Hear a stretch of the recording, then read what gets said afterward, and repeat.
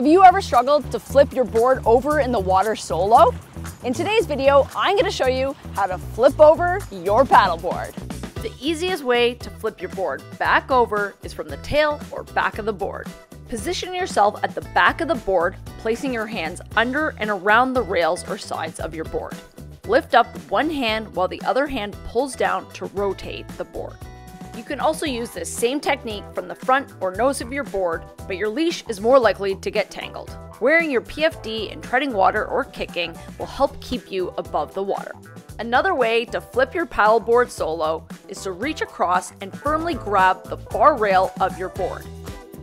To make it easier, pick the shortest width of your board and use your legs to kick and propel yourself forward to grab the opposite side of the board. While maintaining a grip on the furthest side of your board's rail, apply downward pressure with the other hand on the side of the board closest to you. Using your body weight, push down on your board and lift the far rail, bringing the board towards you.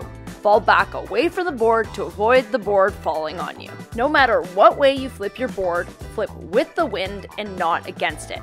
Watch out for your fin or fins and check to ensure your leash is free from your fin before getting back on. To get back on your paddleboard, check out my full video for tips and 3 different techniques.